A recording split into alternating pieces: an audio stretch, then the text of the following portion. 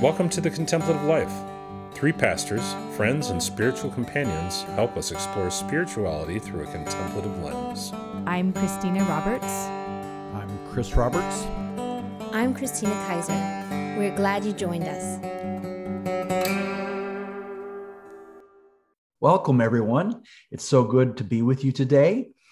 Today, we want to talk about a subject that's really hard to explain, but it's more of a concept than a theology or a philosophy. But we want to talk about life in the ordinary or ordinary time. And I was recently talking to my spiritual director, and we were talking about my life. And it felt like just sort of a humdrum session. And so he asked me, where do you see God in your day-to-day life? And it reminded me of this idea of eking out life in the ordinary time. And so you could go on a walk. This walk, notice just the ordinary things of your life, ordinary things like a person's flowers that you didn't notice before, the things that you're doing in life that are just ordinary, and taking time and space to notice where God is at in the ordinary and average part of your day. Great. Yeah. I mean, I think one of the things that comes to mind as you say this is, I'm Greek, so I'm going to bust out some Greek today, but there are two different words for time in the Greek language, or at least the ancient Greek language. Kairos, or Chronos. And the first one is these big moments in our lives. And I think we all live and are excited for those Kairos or Kairos moments where it's the biggies, it's the excitement, it's the woohoo type of life. And yet most of life is Chronos, which is where we get the word chronological time. It's just the day-to-day that we're living and the passing of time. And I think that how we spend the Chronos time is actually the essence of life and what matters. And, I think often if we're chasing after the Kairos moments, we tend to be in the hustle, in the moving, and the what's next. And I find that sometimes, and I don't know why we do this as humans, instead of being in the moment, we're either thinking about the next moment, or maybe we're having a rich Kairos moment and we can't even savor it because we're so used to chasing the next one. And I think being able to live in the Chronos gives us the opportunity to sort of practice what does it mean to be present in the moment, which I think so many of the mindfulness teachers talk about, being present in the moment. So that's what comes to mind for me, Chris, as you're talking about this ordinary time and mundane. No, I very much agree. I realize as we're starting to talk, even just reflecting on my life up to this point, and even some of my kids' lives, like one of our daughters is in dance. Everything is building to that recital.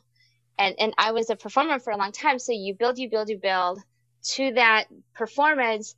And then you take like a brief respite and then you build to the next performance. And then I grew up and I went into this career where my life was event driven. So we would build to the event. It's the same idea, just to an event.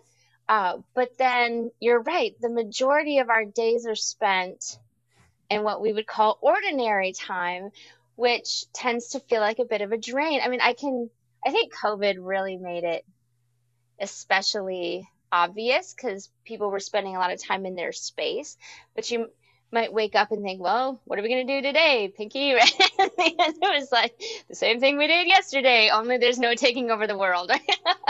So, yes, when I first started hearing people talk about enjoying this moment now, it was like, whoa, is that possible? It was almost to believe that this was going to work took a little bit of time for me. I realized I had to really believe that this was going to be possible to enjoy these little moments and that it was going to qualitatively improve my life. So, yeah. Yeah, I think a practice that has really helped me with this idea of discovering the divine in the ordinary is this idea of centering prayer. I did centering prayer for like 3 years. It's this idea that you just take some quiet time, and 20 minutes is what they recommend. And you just sort of like empty yourself of any thoughts, any ideas, any ambitions that you have for the day. You just sort of be. I think, over the course of 3 years, this practice really helped me notice the ordinary, like the beauty in the ordinary time. Now, since then, I've had kids, and finding 20 minutes in a day is like super tough. And so, I mentioned earlier talking to my spiritual director, I think this is a practice that I want to reinstate in my life, whether it's 5 minutes or 10 minutes, just taking time to sort of empty myself of any of my desires, my ambitions, the thinking of the grandiose, the thinking of what in my day is going to be the big thing that's going to, sustain me for the next couple of days. And so I'm super curious to instate this practice in my life again, whether, it's 5 minutes or 10 minutes, but I really hope that it will be helpful to help me live into the ordinary. And I think I appreciate that, Chris, even thinking through in our day, what's the biggie, right? What are those big moments in our days? And I'm really struck by the invitation that Jesus offers, where he says to look at the birds of the air, or he says, consider the lilies of the field.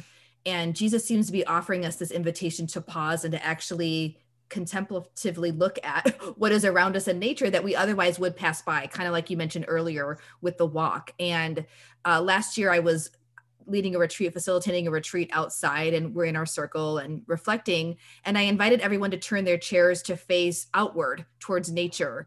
And we took a moment to just, let's take in the surroundings and fix your gaze on whether it's the tree over there, the lake, the blade of grass, and just to take a moment to do that before we go into our next session together. And I think even those little, again, that invitation from Jesus to actually look, to actually consider a lily, like that's a different verbiage that's used. And I don't know the Greek word right there. I'm not with my lexicon, but there's a different action and invitation that Jesus seems to be offering us.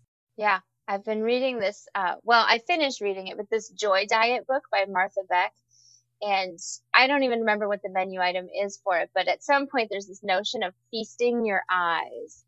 And there's also a notion in that book about you need several treats a day. So it's all kind of like playing around the same idea. So if you're going to take a big risk, you need to reward yourself. And it's not necessarily like a food thing, but maybe it's, for instance, feasting your eyes. And so I took this moment to say, okay, what kinds of things bring me joy when I look at them? And so like on my cell phone, right, there's the home screen. We just had Easter pictures that so everybody got dressed up. We took all the photos and then went about the rest of the day, and then the clothes come off. But so those pictures, one of them's my lock screen, one is my home screen. They bring me so much joy because look at all the smiling faces and the cuteness. And there's a postcard on our fridge. It's been on our fridge forever, and it's a joke. Like my husband's sister sent it to him probably a decade ago. But like, there's a guy sitting in a chair, and he's got his head down and his hand on his forehead, and another person is like patting them on the back, consoling them. And it's like, I don't want to make any age-related jokes because I sincerely feel so bad about how old you are. And we were probably like 25. I don't know. We were so young when that postcard came around, but it still makes us laugh. So those little moments of just taking that pause, it's not so much true in the winter, but our neighbor's house has this tree that overlooks their house. And when the sun shines in the afternoon, it's this really interesting shadow that moves on the side of the house. And I try to capture it. Like I try to go be there because that sun's going to set and it's not going to stay forever. But so those little moments in the day to just really take in the breath and feast the eyes, that's been a fun one for me lately. Yeah, I think our world is so amazing. The gift of nature, the gift of just what we probably take for granted that's all around us. I think, we've been set up poorly by society in so many ways to really eke out the most of this beautiful life that we're surrounded by. Just even noticing, I love that verse, notice the lilies, taking time to contemplate all the beautiful things that are around us. the birds that are flying through the air, the formations that they make, the way that they interact with one another. And I think there's so much wonder that we've lost. And so I really like what we're talking about today, because it's a return to wonder. I think it's this invitation to notice all the amazing things that are surrounding us in our day, but we're just so busy, or we're so wrapped up in what we would call the mundane of life, and we're wrapped up in the task that we have to perform, that we don't really notice the beauty in the ordinary. Yeah, and even kind of going back to the bird lily that you're mentioning, Chris, there's the birds, there's the breath, right? There's so many different types of birds and sizes of birds, and then the lily is one flower that you're kind of going deep with. And even on nature meditations and hikes and things like that, there is the one invitation of just sort of taking in all of nature, going in a walk and just seeing what you see. But then there's also this practice called a sit spot, where you're literally just sitting down in one particular spot for 20 or however long it is, and in this little square that I'm at, sitting on this patch of grass or dirt or wherever I'm at, what do I notice around me in a deeper way, and going deep with it? And again, I recognize these are privileges to be able to have time to do these things, or to even be able to have access to nature.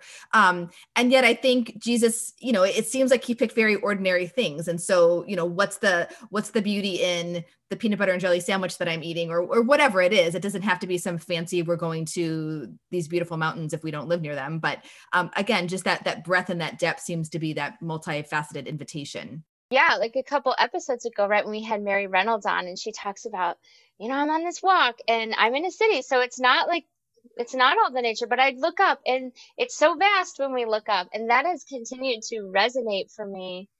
I mean, it was already a bit of a practice. If I was running to go get the kids, I might try that extra moment of taking in that deep breath and actually noticing the weather that day. But sometimes, I've read about it this way, that it's a little vacation, right? Even if you shut the door to having just buckled up a child and you're walking around the car, it's just this little vacation that we get to take to savor that moment. And the same is true, I think, even if I'm just doing homework with the kids, because that's right, we're going to do it again, and we're going to do it again. One of my preschool teacher friends taught me this notion of we have to reteach. And so when she taught it to me, I thought so teachers must just do that. They must be super into reteaching and be okay with it. And so the next time I talked to her, I was like, I've been trying to do this reteach thing, and it's so frustrating, and I just don't like it. And she's like, oh, nobody likes it. I was like, oh, okay. So I don't have to like it. I'm just going to be doing it, but can I still enjoy this child? So if they say something funny, can I really stop and go, that was funny, right? And just enjoy the moment, even though, right, we're going to be at this homework for an hour and a half, and that's not necessarily how I would have chose to spend my time. I would have rather spent all my time doing the laughing part. So to really glom onto that moment where we say, but that was funny, and I can laugh in the midst of my hour and a half of homework, feels like a big deal. Yeah, I was actually just recently listening to an Oprah podcast, and the person that she was interviewing, they were kind of talking about this concept in an Oprah kind of a way. And the lady was asking Oprah, like, what are you looking forward to tomorrow that you're going to be doing? So she's like, I'm doing an interview and doing something else. And then she was planning to watch a movie with Stedman, her partner. And so she was kind of describing her emotions around the interview. But then when she got to the movie, she's like, oh, I hate it because he always falls asleep in the movie. And so, and she gets, she's like, it's a thing that we're constantly having to deal with. And so the person that she was meeting with, she's like, well, basically kind of unpacking Oprah of all people and her emotions around the movie. And come to find out that Oprah said that happens all the time, where people fall asleep during movies. And it's so frustrating to her because she's like, so much went into making this movie. I'm not going to fall asleep on these people. But it was like she was pressuring herself. So instead of enjoying the movie, there were these expectations of, well, and she's like, I know he's going to fall asleep because he falls asleep every time.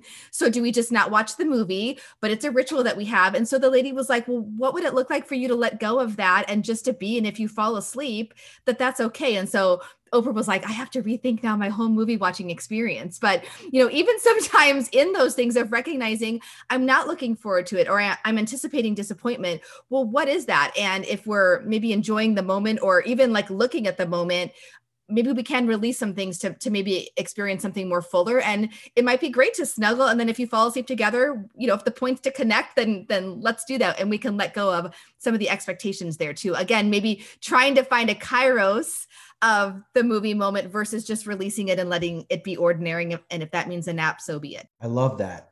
And I think that's sort of the secret to life, is just finding, okay, we're doing these things, we're doing life, and it's finding the beauty in every moment that we're spending in life.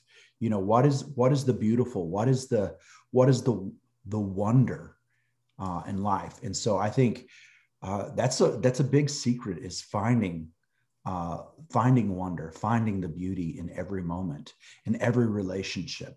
I think we have a ways to go at really applying this to our lives. But I love being on the journey and discovering wonder and beauty in the ordinary.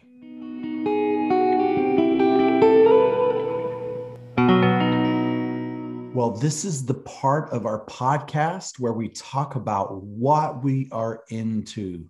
What are we into this week?